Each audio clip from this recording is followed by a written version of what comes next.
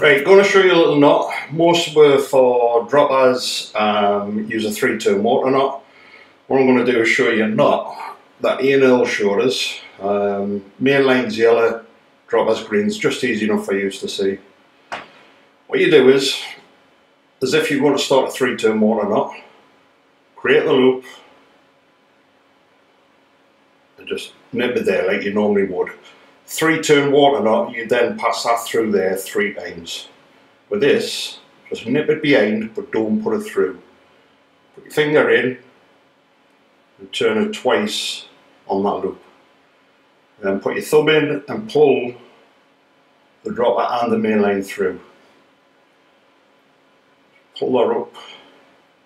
Obviously it would wear it at this stage. If you get that figure of 8 you know it's right, and just pull it tight. And then you cut your excess off. Advantage of this, unlike a 3-turn water knot, it's as strong as it is going up as it's pulling down. It's very, very quick. If you're in the middle of fishing, you don't have to mess around by pulling them 2 flies if it's your top dropper through 2-3 times. Very quick, very strong. I use it all the time now.